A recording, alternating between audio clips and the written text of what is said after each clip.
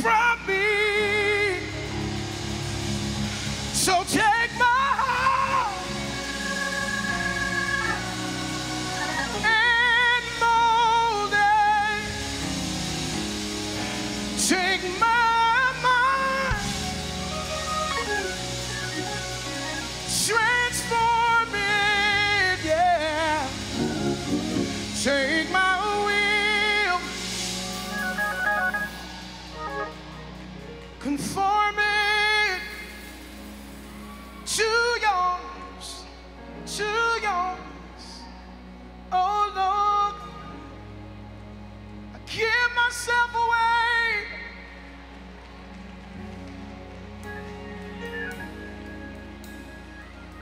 Give myself away so you can use me. Give myself away. Oh, see. Give myself away so you can use me. Here I am, and here I stand. Lord, my life is in your hands. Lord, I'm longing to see your desires revealed in me. Can I hear y'all sing and say, I give my, it's what I want to do on this morning, Lord. Give myself away so you can use me. One more time singing. Give myself away. Oh Lord, sing I. So you can use me. Take my heart and mold it. Take my mind. If you believe it, lift your hands and say, transform. Change my thinking, Lord. And take my will and conform it to yours, to yours. Oh Lord.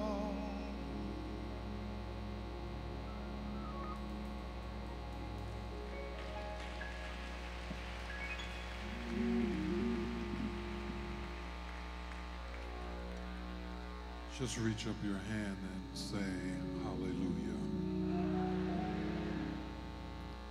Hallelujah. Come on, all over this sanctuary, just raise your hands and say, hallelujah.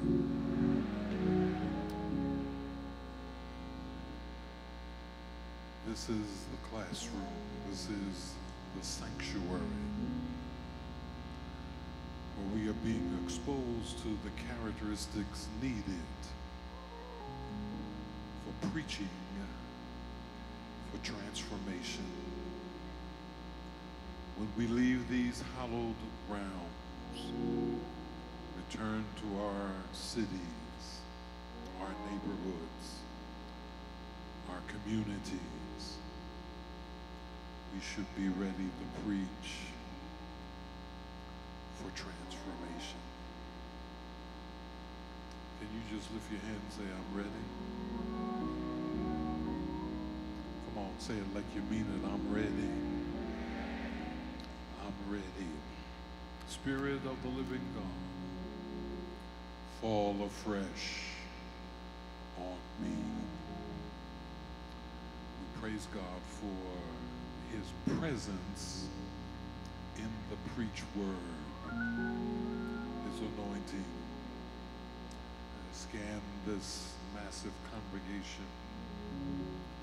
I can see the tears of both men and women as we responded to the power of His presence. The President has, Dr. Dwight Ridditt, has written a book entitled, Does Preaching Have a Future? And I would encourage you to stop by the table and pick up this book and take it home with you. And I think we can all affirm preaching does have a future if our communities are going to be saved. Amen. Amen. We prepare now to enter the classroom of the Spirit. And our first presenter today is the one and only Dr. Carolyn Knigh. And I ask that you would just receive her with God bless you applause. Dr. Carolyn Knigh.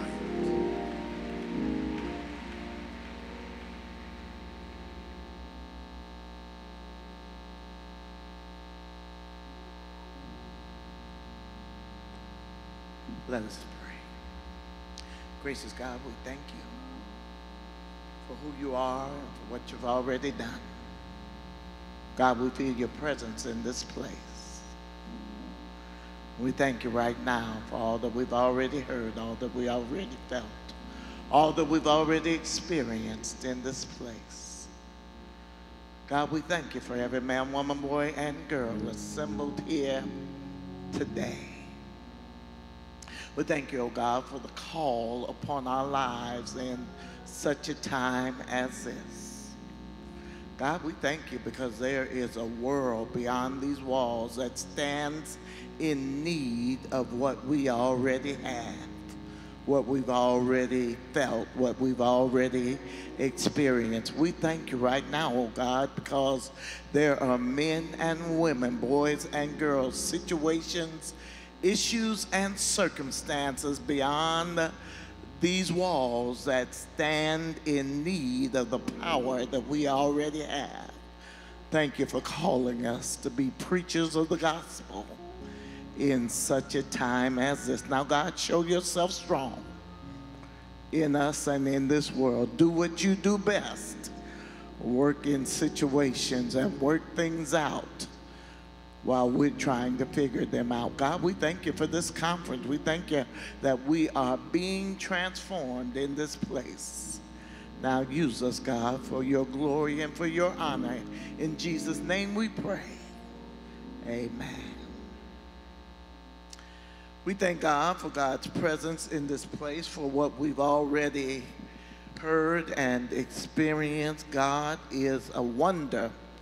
And I feel God's presence in this place. We thank God again for Dr. Riddick and Reverend Hagan and for the generous opportunity to stand before you in this 102nd Hampton Ministers Conference. I thank God that I was sharing with some preachers at lunch that I first came here in 1981 with Dr. Wyatt T. Walker. And when I first came here, women were not even reading scripture or praying. And now, look what God has done. Look how God has moved. We've had our first female president. Amen.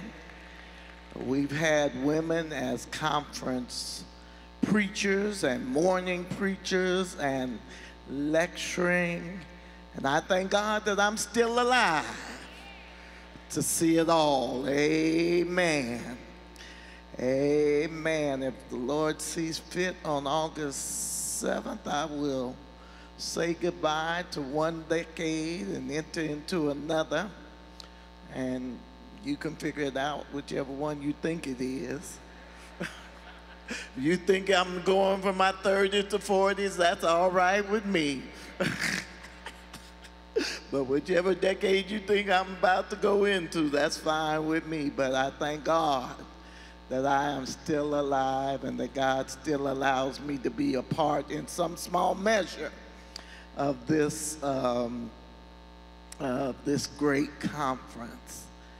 And I'm very thankful to be a preacher in such a time as this.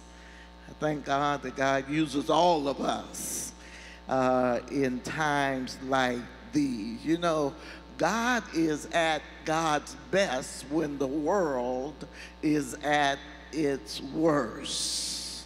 So this is not a time for the church to be nervous or shaken or rattled or frazzled, because God is at God's best when we find ourselves in situations such as we are now. Now, I got a lot of questions yesterday as I moved around the campus, and one particularly that I feel the need to at least clarify in some small measure. Yesterday I made, and I make it again without hesitation or reservation or apology, that if people are not getting the point that you are making in the sermon, it is not the fault of the listener.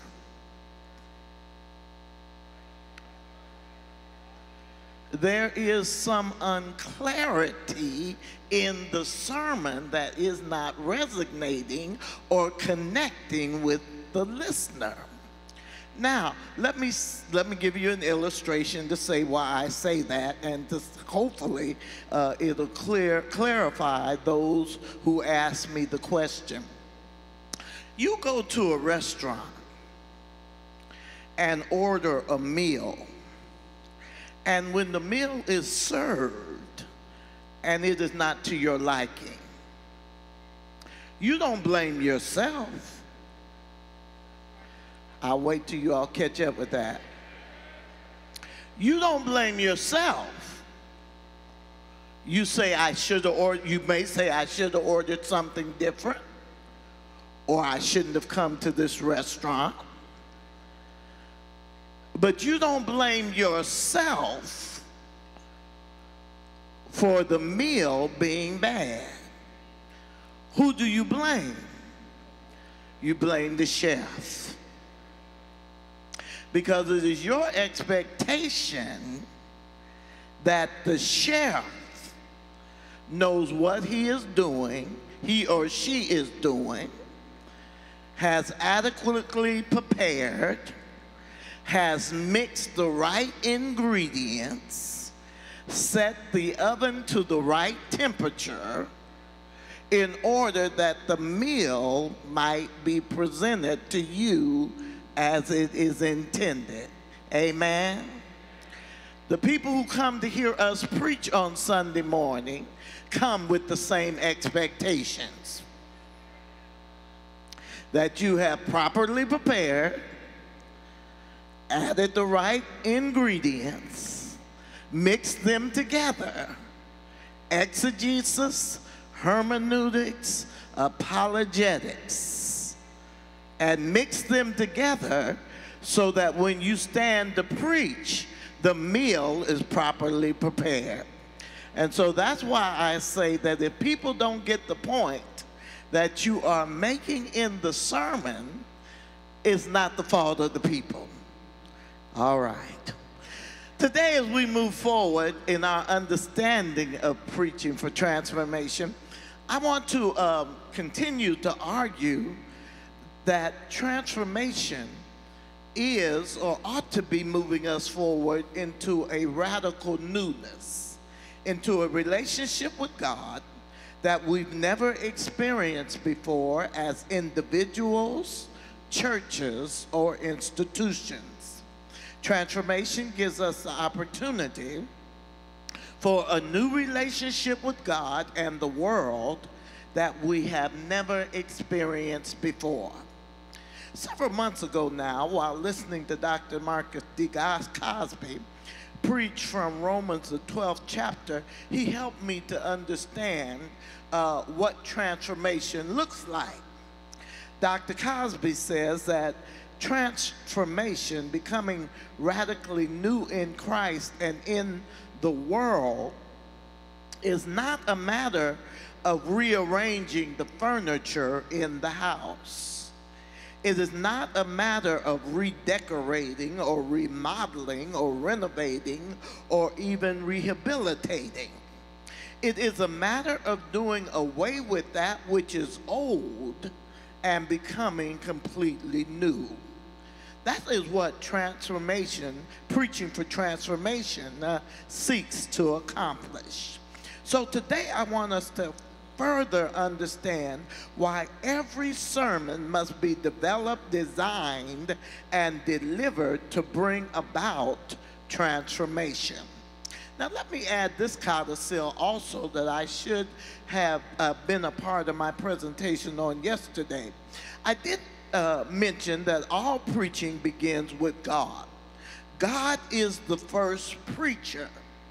God spoke and the world came into existence. God spoke and all things were created. We speak because God has already spoken. We speak because God has given us something to say. God is the original preacher. Our preaching does not cause God to show up. We preach because God is already present, informing, influencing, inspiring, and impacting all of our preaching. The presence of God is the reason we preach and the reason that we have something to say. This understanding is necessary if preaching is to be transformative. Now, next, preaching is a written oral event. It takes place in the setting of a worshiping congregation. As such, it is the speaking of a certain language for a certain purpose. Jesus spoke with specificity. It was his nature to be specific. So it is in our preaching for transformation that we must learn the lesson of specificity. Preaching does not occur in a vacuum. There are persons who sit in our pews Sunday after Sunday who are the recipients of that which is preached. It is the speaking of a certain language for a certain purpose. If we understand the sermon as that which the preacher has not as that which the preacher has written down, but that which the preacher says, we further must understand that the sermon is not a sermon until it is preached, until it has a live encounter with the recipients of the sermon. To understand this for transformation suggests that the preacher must be concerned about the use of sacred language. In the world, it is through discourse, human discourse, language, that we affirm or disavow persons, institutions, ideologies, different faiths, and cultures. In language, we marginalize, disenfranchise, devaluate, and alienate persons or groups that function outside of our particular worldview.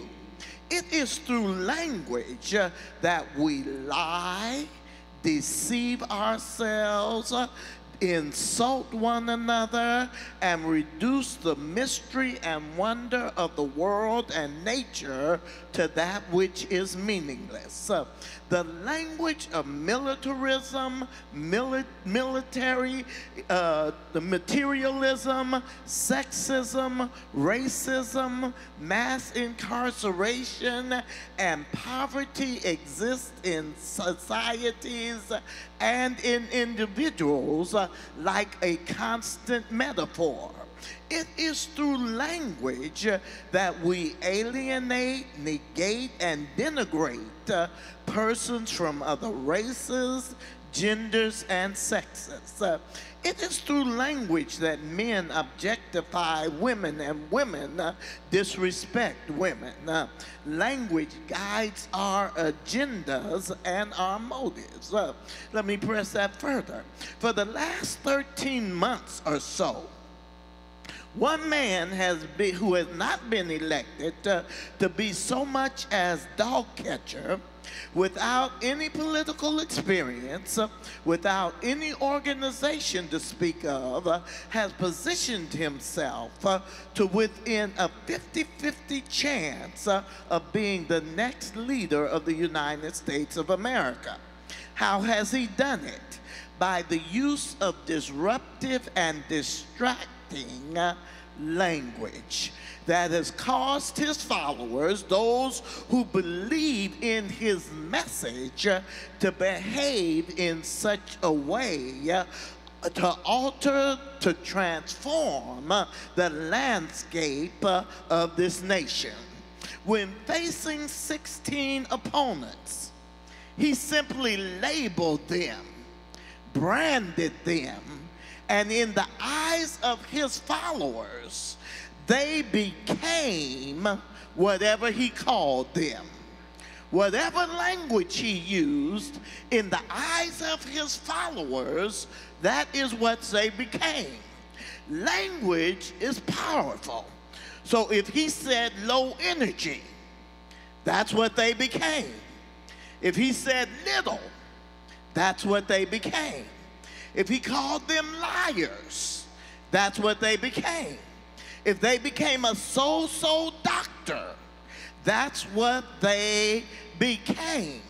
He kept using that language and employing that disruptive and distractive language till he eliminated the lower tier and the upper tier, and he became the last man standing. He did that without use of a military. He didn't use any weapons. He didn't have any physical fights that we know of. It was the use of language that he eliminated every opponent that he faced. Language is powerful. So then the only way to modify or eradicate or eliminate disruptive, corruptive, and corruptive discourse is to counter it with a more powerful and more modifying narrative. Transformative preaching must make use of a new master narrative, different ways of speaking and different ways of listening. That is, persons in the pew have their ways of listening and interpreting sacred language. If preaching is to be truly transformative, the language employed in our sermons must reach their interpretive life. The people who listen to us preach negotiate the world by flow, by way of interpretation. Preaching that is transformative must model modifying language that counters disruptive and alienating discourse. The language that is employed in our preaching must be viewed as sacred language, sacred rhetoric, if you will. We must never forget that Christian preaching originated in a historical period when the love of rhetoric and the love for rhetoric was the order of the day. Cicero and Aristotle were around during the time of Jesus. Socrates was around. More importantly, Christian preaching and its language countered the disruptive discourse of the Greek and Hellenistic period. Further, the early church grew on the strength of its preaching. The president said on Monday night that Jonah, without all of the accoutrements that we have today, was able to transform an entire city. So such was the case with the early church. It grew on the strength of its preaching. The early church went from 120 to 3,000 to 8,000 persons on the strength of preaching and prayer alone. What Peter preached on the day of Pentecost was a modifying discourse, a modifying language that was interpreted by those who heard it in such a way that it altered their worldview. Initially, it was thought that those who were moved by the Holy Spirit on the day of Pentecost were intoxicated, that they were drunk. That is what the scriptures tell us. That was distracting, disruptive discourse intended to modify and alienate certain ethnic groups and cultures. But Peter stood up and intervened with a modifying language which altered the thinking of those who heard him speak. Brothers and sisters, these are not drunk as you suppose. And then he continued to preach in such a way that at the end of the message, the persons who heard him made the appropriate response to the message. What shall we do? Believe on the Lord Jesus Christ, and you shall be saved. So Peter was able to interrupt the disruptive, distracting language with modifying discourse that altered the worldview of those who heard him preach, and they made the appropriate response to the message that was preached. Preaching that is transformative allows people who hear it to make an appropriate response to the message.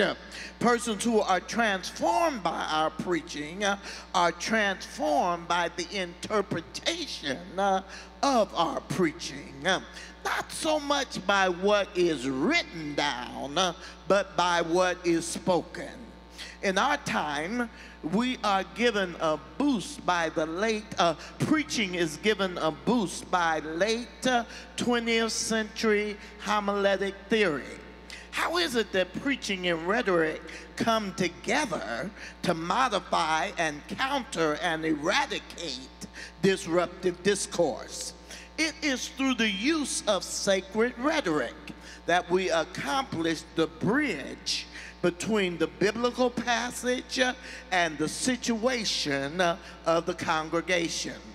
Preaching that is transformative must so restate the message of the biblical text or texts that it communicates or applies to the situation, bringing new interpretation that changes how the listener sees and understands the world. Until the listener of the sermon has the world of the gospel opened up to them in a new way that counters and alters their present reality or situation, there is no hope for transformation.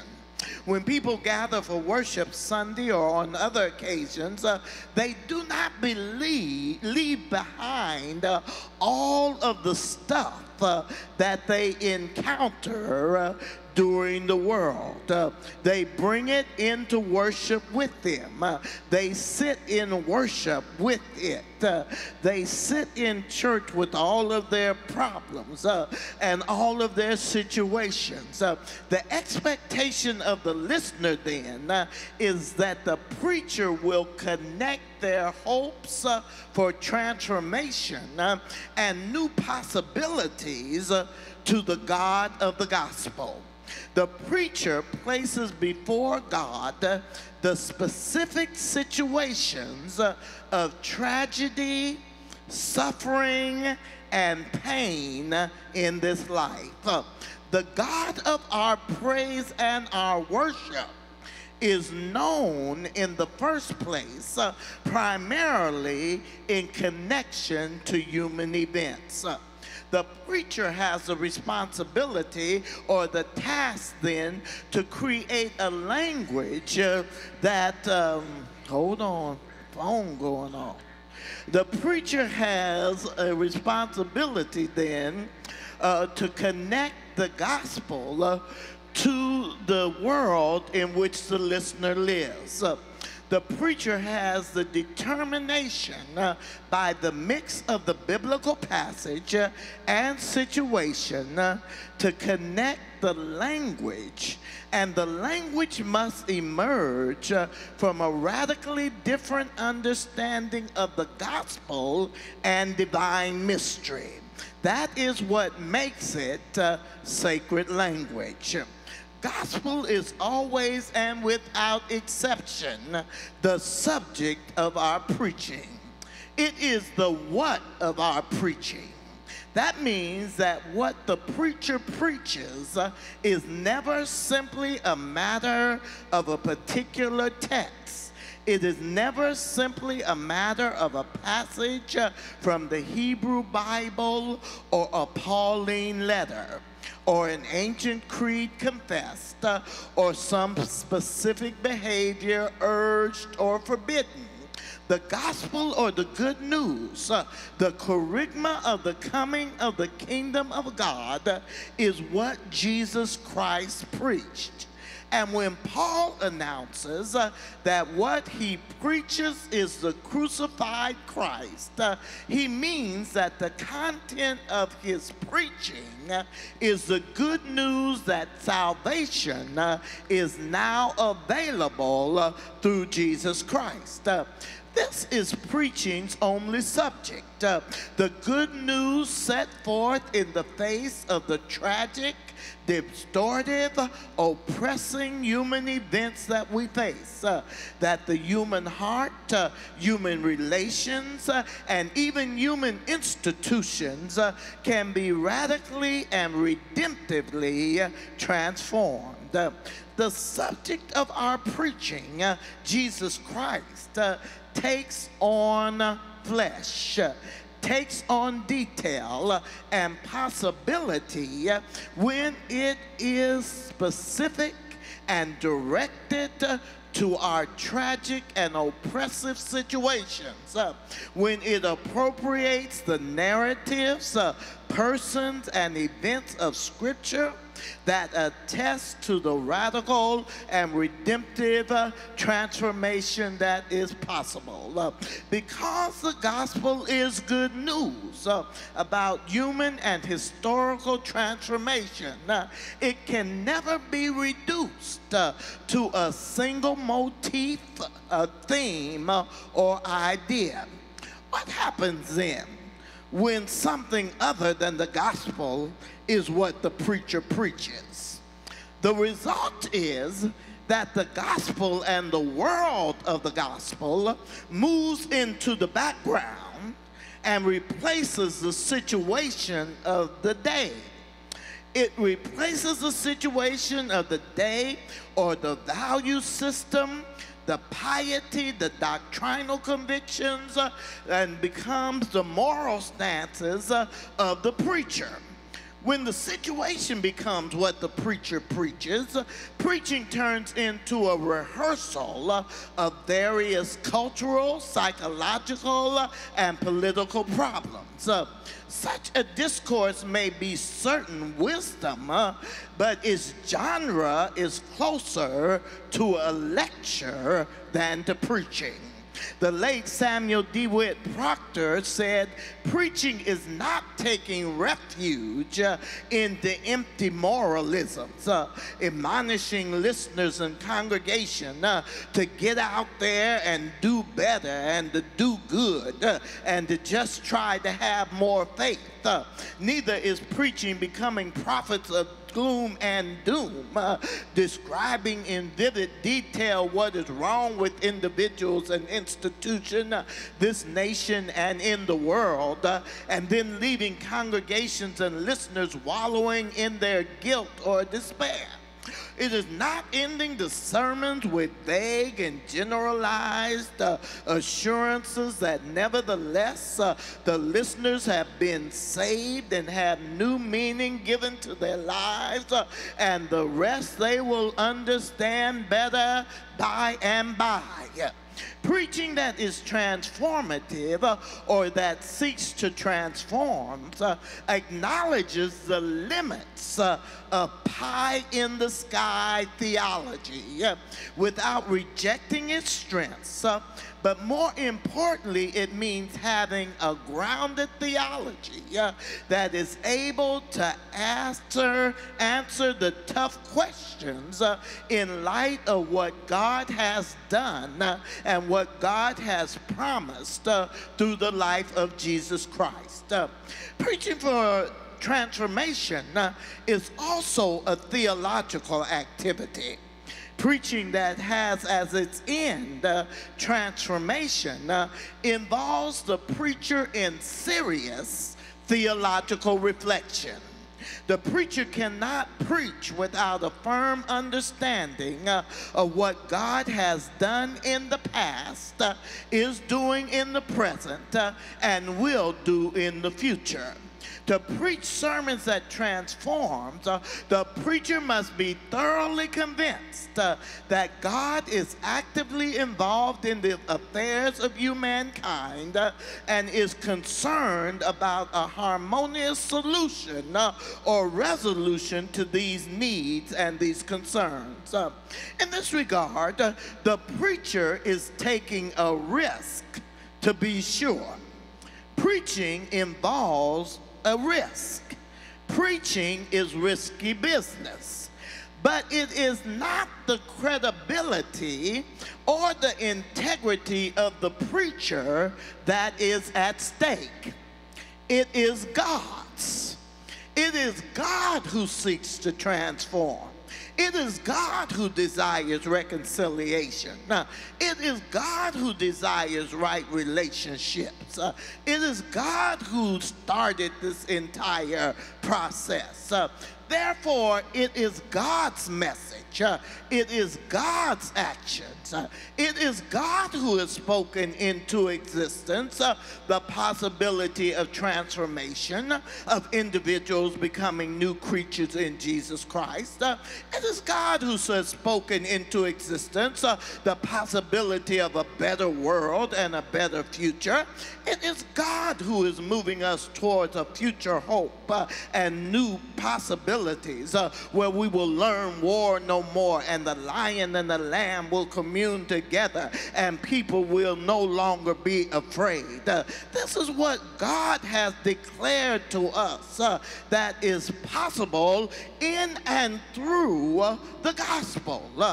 Therefore, transformative preaching ought to move us to this already but not yet reality. Since it is God who has begun the process, it is God's word and God's credibility that is on the line. It is God's name who is on the line. It is God's credibility that is at stake. But it is through the preacher that the integrity and the credibility of God are manifested. When the preacher has resolved his or her own theology in the light of the reality as they have experienced, the message of God has wider acceptance and believability. The preacher as theologian must have worked through their own understanding of God and how God acts in the world. The gospel, they must understand how the gospel is lived out in everyday circumstances. Theology is how we reflect on and think about what we believe. Therefore, theology must show up in our preaching. Theology clarifies, makes clear, highlights, illuminates, makes articulate that which we preach. Theology's role in our preaching is to articulate and feel the social particularity, institutionality, and world construction of the faith that we hold. Every preacher must remember that we once sat where the listener now sits.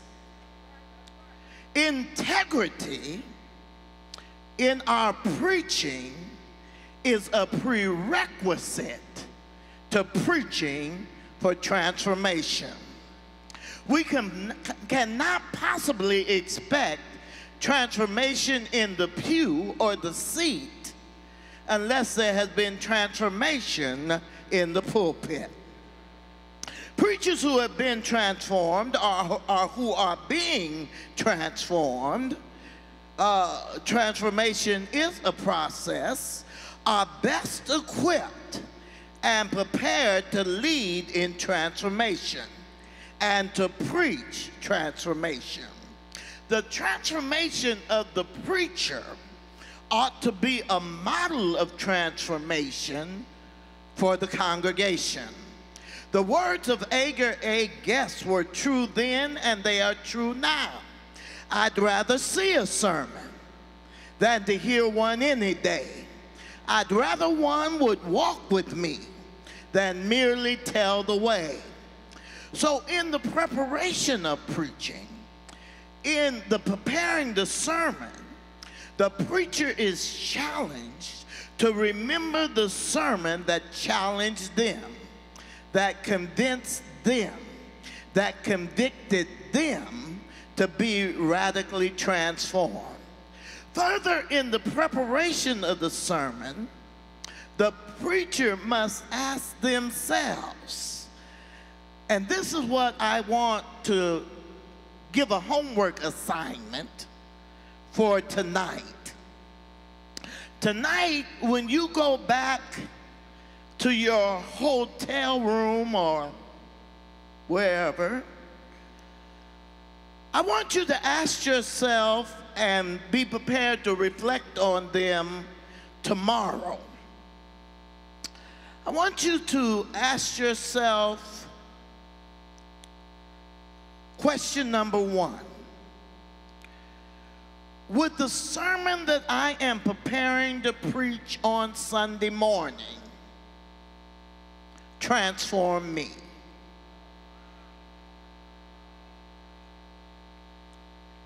Would this sermon that I am preparing to preach change me? Question number two, and really not a question, I want you to think about tonight in your hotel room and be prepared to reflect on it tomorrow. What type of sermon moved you when you got out of your seat, walked down the aisle, gave the preacher your hand, and God your heart? What was it about that sermon that moved you on that day when you joined the church? Think about that. Then the third question that I want you to think about and to be prepared to answer, and this is preaching for transformation. I want you to ask yourself, Carolyn, would the preaching that I do now move me if I were in the pew? I want you to go back to when you weren't a member of the church, when you weren't in Christ, and imagine yourself in the pew and in the pulpit, and ask yourself, would the preaching that I do save me?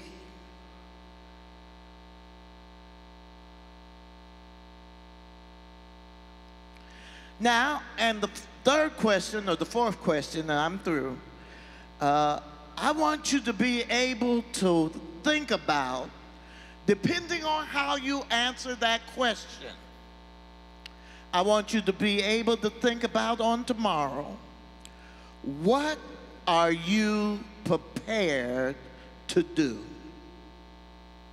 So you've got at least 3 questions. Is the sermon that I'm preparing to preach on Sunday, would that sermon transform me? Would it save me? What kind of preaching moved you when you first joined the church? When you first gave the preacher your hand and God your heart? Third, is the preaching that I'm doing now, would it save me? Would it transform me? Would it make me join the church?